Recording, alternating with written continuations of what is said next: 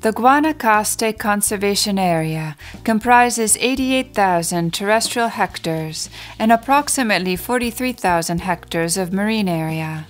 The entire area extends from 19 kilometers out in the Pacific Ocean to the coast of northwestern Costa Rica, and then inland through lowland Pacific dry tropical forests, up into the mountains to over 2,000 meters elevation, then down on the Atlantic Caribbean side into the upper portions of lowland rainforests. The area is a complex of almost entirely contiguous protected areas, forming a single larger protected area.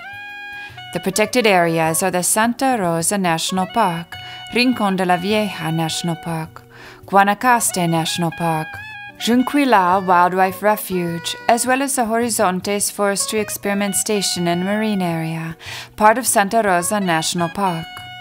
Approximately 60% of all species present in Costa Rica are found in the Guanacaste Conservation Area, or from a global point of view, approximately 2.4% of all the biological diversity of the planet.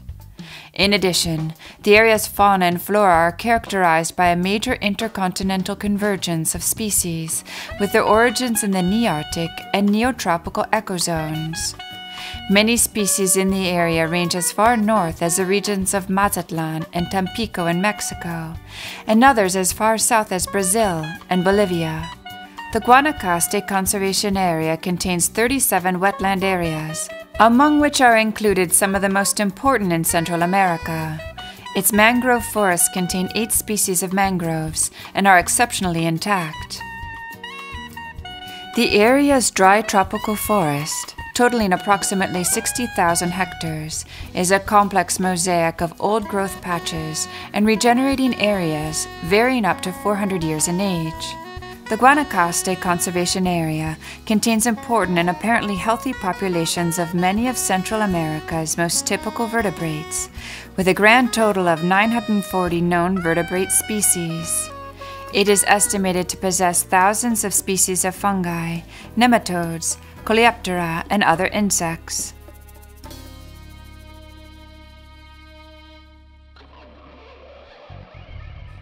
Three elements are fundamental determinants of the great biological richness of the area.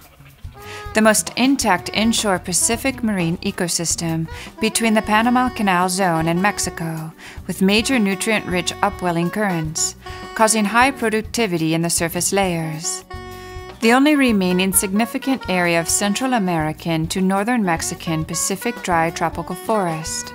A major altitudinal transect of 105 kilometers, including 8 life zones, within which there is a continuous band of mangroves on the Pacific coast, Mesoamerican Pacific dry tropical forest, humid montane tropical forest, cloud forest, and finally on the Caribbean Atlantic slope, tropical rainforest.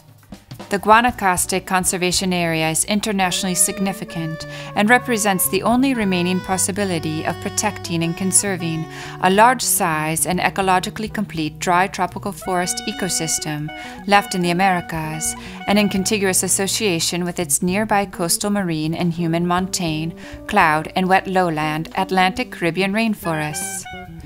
The area can be compared with other similar areas at worldwide, neotropical, and Mesoamerican levels. The sample of dry tropical forest protected in the Guanacaste Conservation Area is the third largest in the world, after Kakadu National Park in northeastern Australia and Thung Ye Hua Kakaing Wildlife Sanctuaries in Thailand. The zone contains a complete dry forest ecosystem. Tropical dry forest is the most severely threatened of all the major tropical habitat types, with less than 0.02% remaining of the tropical dry forests that once constituted more than half of the woody vegetation of the planet's tropical regions. The area is the only conserved dry forest in the neotropics, large and contiguous enough to sustain its full complement of species indefinitely. The Guanacaste Conservation Area is the only World Heritage Site in the Neotropical realm that protects dry tropical forest. Its 60,000 hectares of dry tropical forest is the largest and by far the best protected of such forests in the Americas, since the coastal, near inland dry and semi-dry tropical coastal and scrub-thorn forests of northern Peru and southern Ecuador are fundamentally a different complex than typical dry tropical forests of Central America. Plus, they have been severely deforested, grazed, and/or otherwise disturbed over almost all their extension. All the other protected areas, including dry tropical forests of the Central American to northern Mexican type in the region, are far smaller in size, scattered widely, and with no biological corridors connecting them, and subject to much greater edge effects. The Guanacaste Conservation Area is the only protected area in all of Central America and southern Mexico to include a continuous transect from Pacific marine areas to dry tropical forest, and then with altitudinal variation, a variety of adjacent forests onwards almost to the Caribbean coast, with humid forests, cloud forests, and wet lowland tropical forests.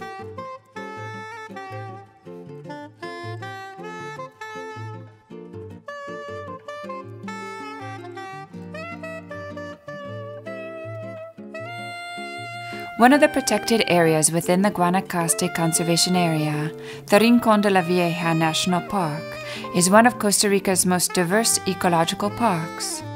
Known for its stunning diversity of flora and fauna, this national park is home to 2 volcanoes, the Rincón de la Vieja and the Santa Maria, as well as 6 different volcanic peaks and 32 rivers and streams. The name Rincón de la Vieja is translated as Old Woman's Nook and refers to the legend of a young girl whose lover was thrown into the volcano by her father, after which she became a recluse with healing powers.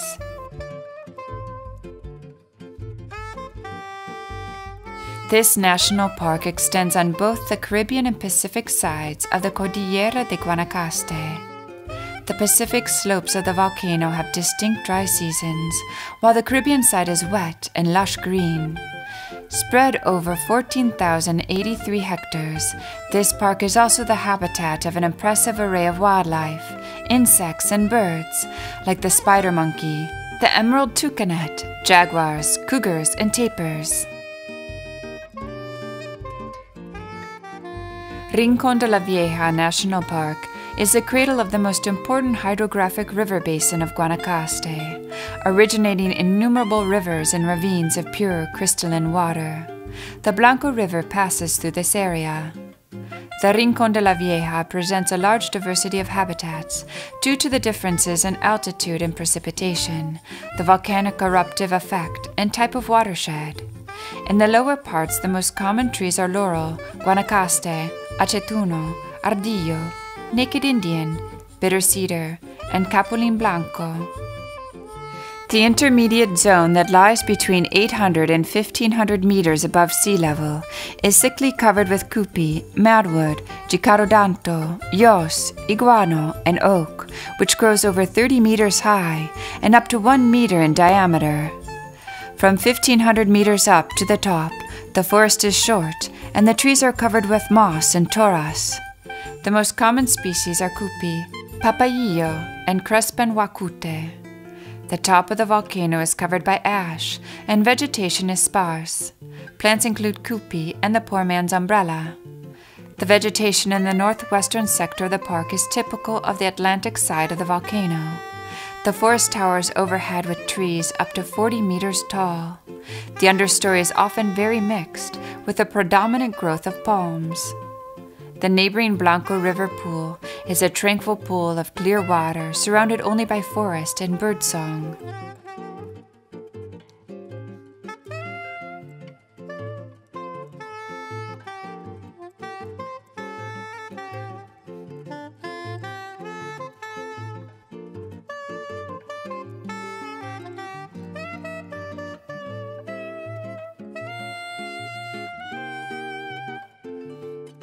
With over 200 volcanic formations, Costa Rica is a literal hotbed of relaxing mud baths, mineral pools, and thermal hot springs.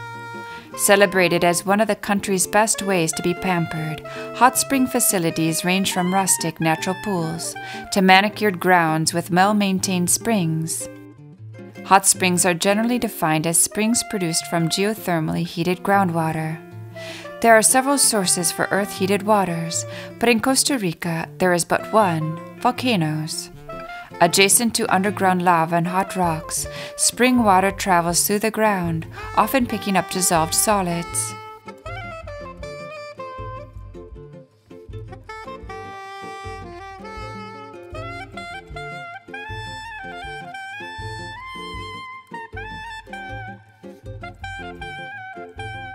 Los Azufrales is a collection of hot sulfur springs. Lakes containing sulfur dioxide fill small hollows with constantly bubbling muddy water. Vapor holes are particularly active during the rainy season. Visitors can check out the hornillas, a collection of mud cones, mud pots, and vents that are most active during the rainy season. Natural hot springs, or warm thermal pools located adjacent to cool water rivers, are an option for adventurous travelers and hikers. Generally located within national parks or private reserves, these pools are rustic and offer few amenities. Most notable are those in Rincón de la Vieja National Park. A hot spring is a natural discharge of groundwater with an elevated temperature. Most hot springs result from the emergence of groundwater that has passed through or near recently formed hot igneous rocks. In general, the temperature of rocks within the earth increases with depth. The rate of temperature increase with depth is known as the geothermal gradient.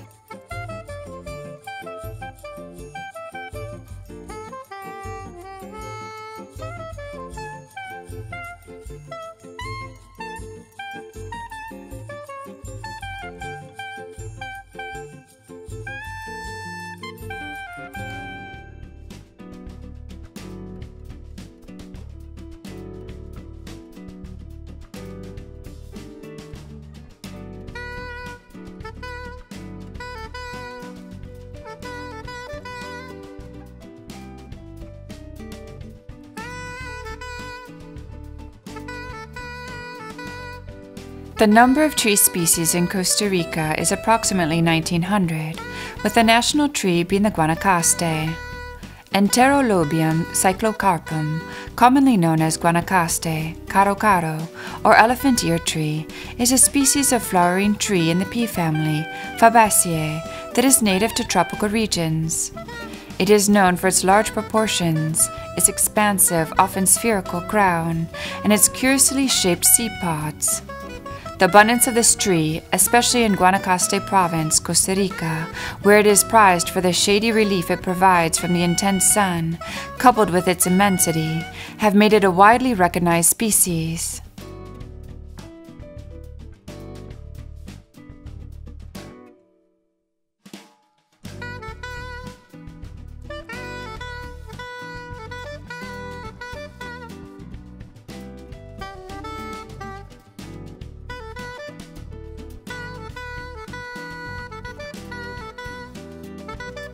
The park's geology is very unique.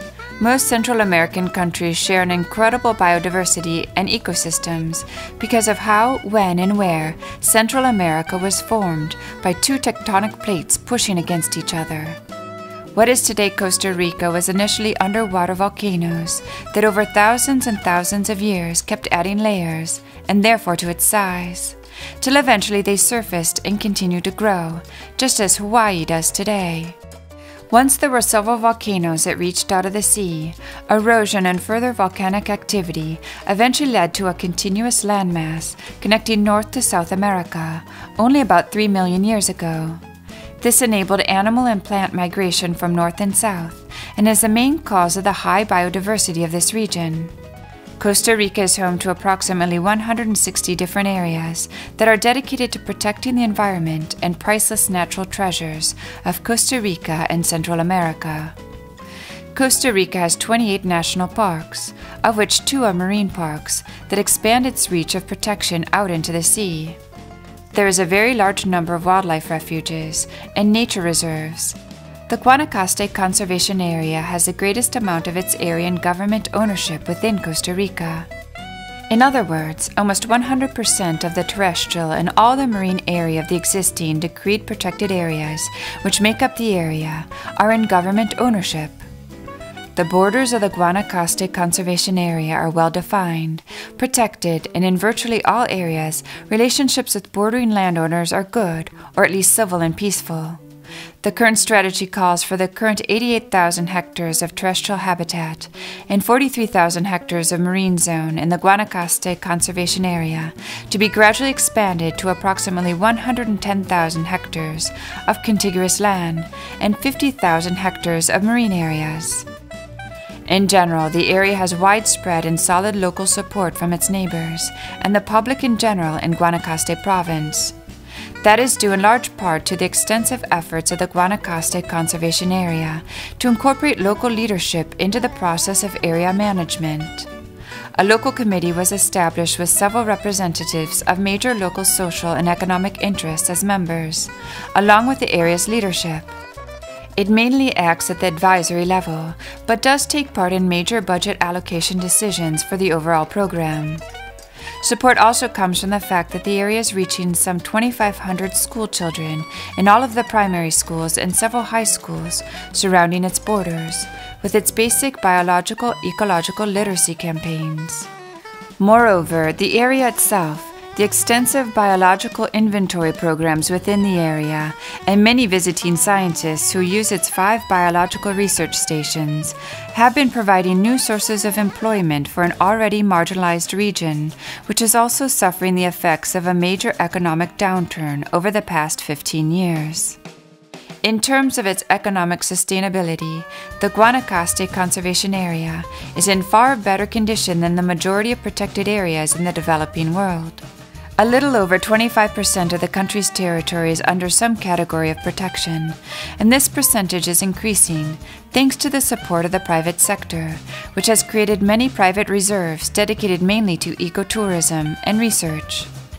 This is a conservation effort that few countries in the world have undertaken, and in which Costa Rica has invested substantial resources for the well-being of present and future generations. Costa Rica has a very comprehensive legal framework for the conservation and sustainable use of biodiversity. This has been strengthened with the enactment of the Biodiversity Law, approved in 1998. To complement national efforts to create a legal framework for biodiversity conservation, Costa Rica has also signed and ratified various international and regional agreements, including the Convention on Biological Diversity, the CITES Agreement that regulates the trade in endangered species, and the Wetlands or Ramsar Convention, among many others. The knowledge obtained through inventories and scientific studies and their appreciation by society plays an essential role in ensuring the long-term conservation of the country's protected areas and natural resources.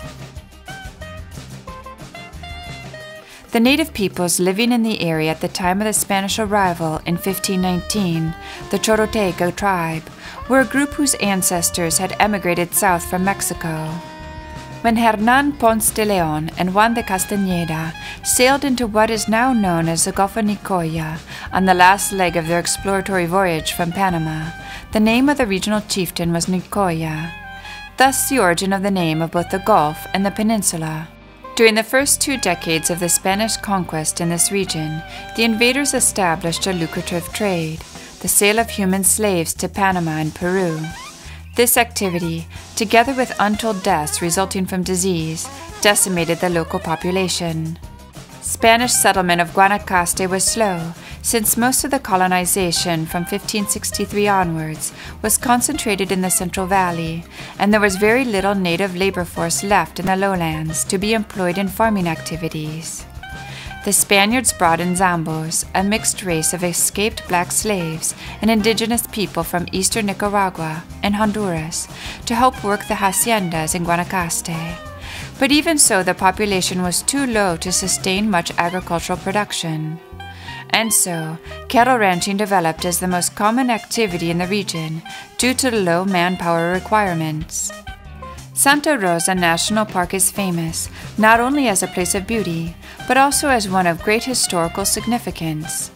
Costa Rica has been invaded 3 times by foreign armies, and every time the would-be invaders were defeated within Santa Rosa National Park's current boundaries. The best known of these victories was the Battle of Santa Rosa on March 20th, 1856. On that date, 9,000 Costa Ricans met the notorious and detested filibusters, an army of foreign pirates and adventurers led by William Walker. A small Costa Rican army won the final fight against the filibusters at La Casona, a ranch house located in Santa Rosa. Today, a rebuilt La Casona is preserved as a national monument, dedicated to the memory of the men who risked and lost their lives fighting for Costa Rican freedom. Filled with lush vegetation during the rainy season, the Santa Rosa National Park turns into a tropical dry forest in summer, with many meandering trails and stunning beaches. The park is divided into two zones, the Santa Rosa section and the Murcielago section. Santa Rosa National Park preserves two different values, an immense diversity, and a key part of the history of Costa Rica. The park is a mosaic of 10 distinct habitats, including mangrove swamp, savanna, and oak forest, which attract more than 250 bird species and 115 mammal species, half of them bats, including 2 vampire species, among them relatively easily seen animals such as white-tailed deer, quatamundis, howlers, spider and white-faced monkeys, and anteaters.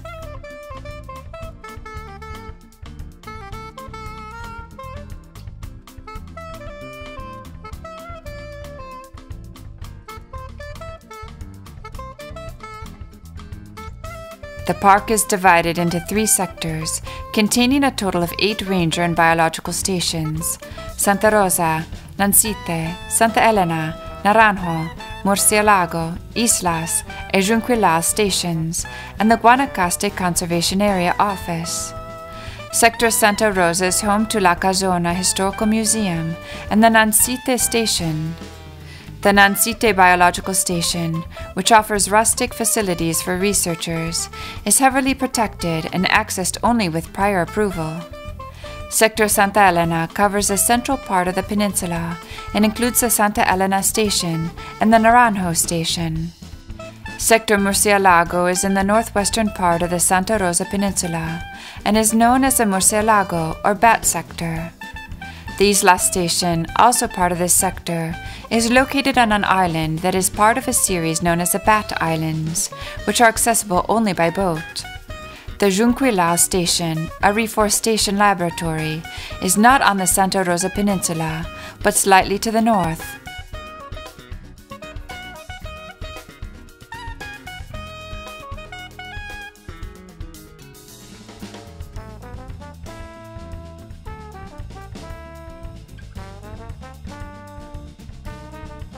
Ecotourism has become an important economic force in the Guanacaste Conservation Area and its surrounding rural and semi-urban region.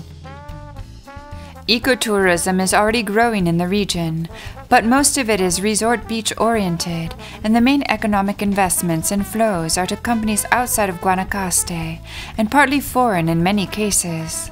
The much smaller part of it is nature tourism to wild areas and for wildlife viewing, and with only very limited local benefits so far, although that is growing slowly. The Guanacaste Conservation Area has begun to promote and facilitate such development and activities with local communities and interest groups through a series of initial contacts, technical meetings, and workshops. The Guanacaste Conservation Area explores proactively a process of participatory evaluation, design, planning, and development of the type of nature-oriented tourism it wants to offer within the area.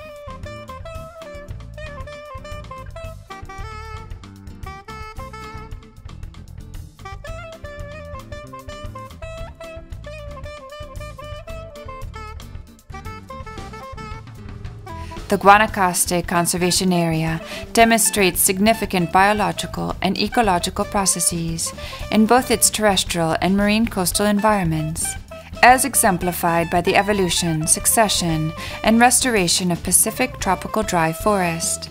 It can also be seen by altitudinal migration and other interactive biogeographic and ecological processes along its dry forest, montane humid forest, cloud forest, lowland Caribbean rainforest transect, as well as the major upwelling and development of coral colonies and reefs in regions long considered not to have either.